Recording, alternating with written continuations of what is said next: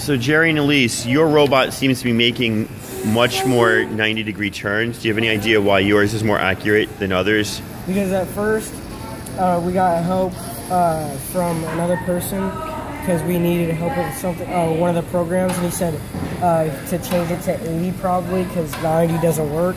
Okay, so to make a 90-degree turn, you're having the gyro sensor sense an 80-degree angle, actually? Oh, and then 80 didn't do the right one, so we kept moving up. And then 85 did a little bit, like, not as good, so I changed it to 87. Okay, and that seems to really work for you? Yeah. Cool, nice job.